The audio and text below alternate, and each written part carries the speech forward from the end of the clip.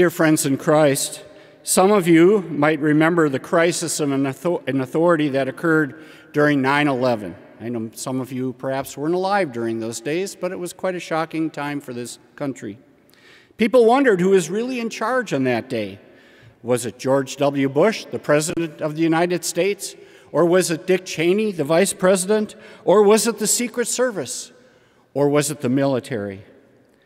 That very evening, President Bush insisted on flying back to Washington, D.C., so that no matter what the people thought, he could clearly assert, "I am in charge here." And in the reading for today, Jesus showed that he was clearly in charge, both by his teaching and by his actions.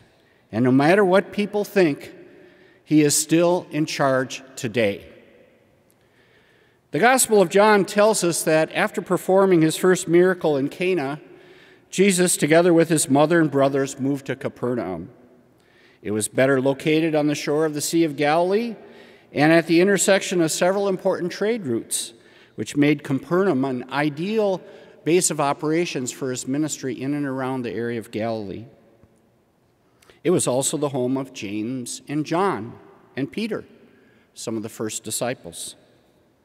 Every Sabbath, Jesus would attend services at a synagogue, which was a very important religious institution in Jesus' day. Originating during the exile, it provided a place where Jews could study the scriptures and worship God. A synagogue could be established in every town where there were at least 10 married Jewish men. Jesus, like Paul, took advantage of that custom and allowed visiting teachers to participate in the worship service by invitation of the synagogue leaders. Remains of that synagogue in Capernaum are still there today.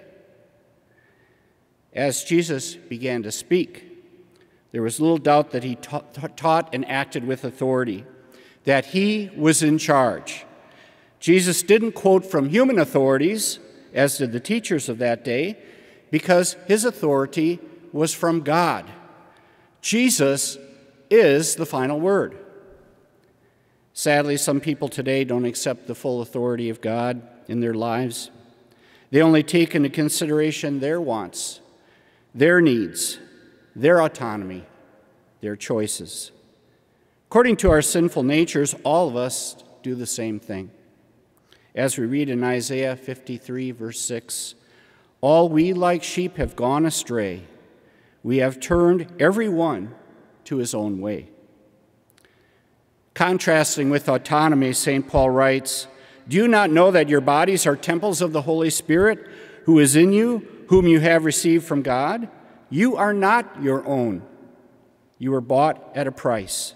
Therefore, honor God with your bodies." When it comes to life issues, the writer of Psalm chapter 139 says, "For you created my inmost being. You knit me together in my mother's womb. I praise you because I am fearfully and wonderfully made." You are not an accident or an afterthought. You're priceless.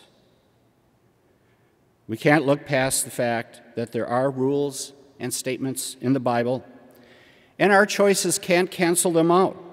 The Lord said in Matthew chapter 24, verse 35, "Heaven and earth will pass away, but my words will never pass away." The Lord is in charge. And that's the authority that Jesus displayed when he spoke in the synagogue. His authority was not only shown by what he said, but in what he did. Our text says, "Just then a man in their synagogue who was possessed by an impure spirit cried out, 'What do you want with us, Jesus of Nazareth? Have you come to destroy us? I know who you are, the Holy One of God.'" Jesus' name was perhaps used in accordance with the occult belief that the precise use of a person's name gave certain control over him. Guess what? It didn't work. Jesus showed his authority by commanding the demon to be quiet and come out of him. Satan is the father of lies, and Jesus didn't want evil forces telling others about him.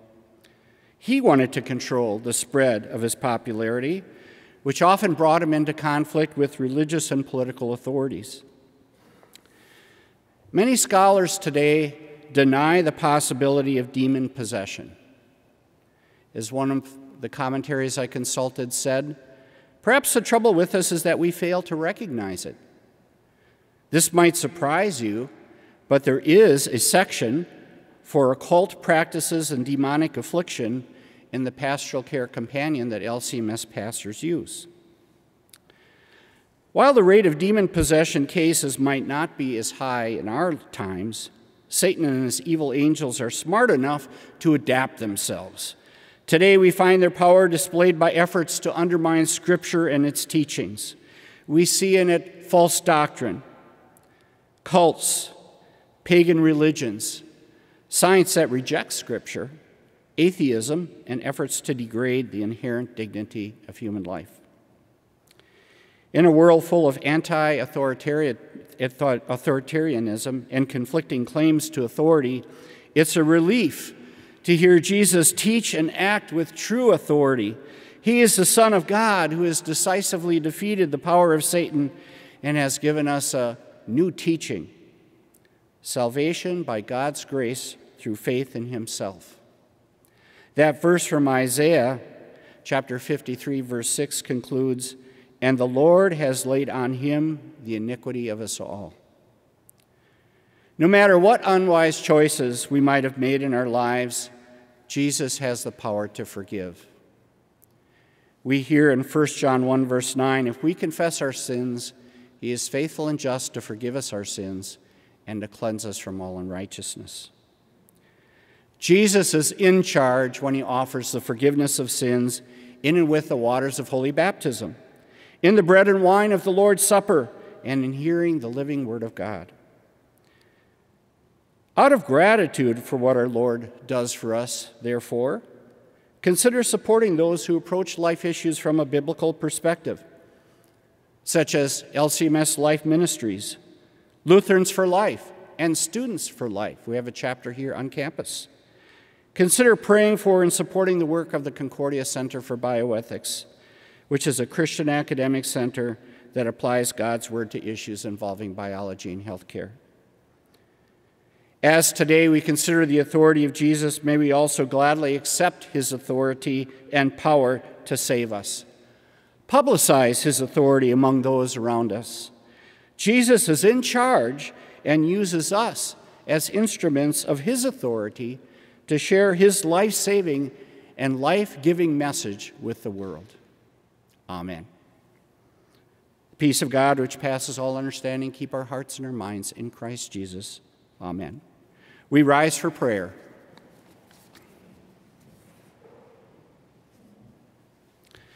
Dear Heavenly Father, bless the work of the Concordia Center for Bioethics and for all the centers and institutes at CUW, that they continue to carry out CUW's mission of helping students develop in mind, body, and spirit for service to Christ in the church and in the world.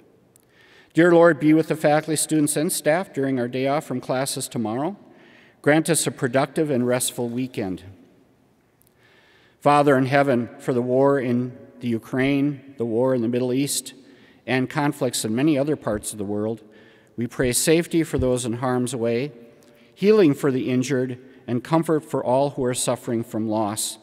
Please bring peace to the world. Almighty God, you know we live in the midst of so many dangers that in our frailty we cannot stand upright. Grant strength and protection to support us in all dangers and carry us through all temptations. Through Jesus Christ, your Son, our Lord, who lives and reigns with you in the Holy Spirit, one God, now and forever, and who has taught us to pray, Our Father, who art in heaven, hallowed be thy name. Thy kingdom come, thy will be done, on earth as it is in heaven. Give us this day our daily bread, and forgive us our trespasses, as we forgive those who trespass against us. And lead us not into temptation, but deliver us from evil. For thine is the kingdom, and the power, and the glory, forever and ever. Amen. The grace of our Lord Jesus Christ, the love of God, and the fellowship of the Holy Spirit be and abide with you all. Amen.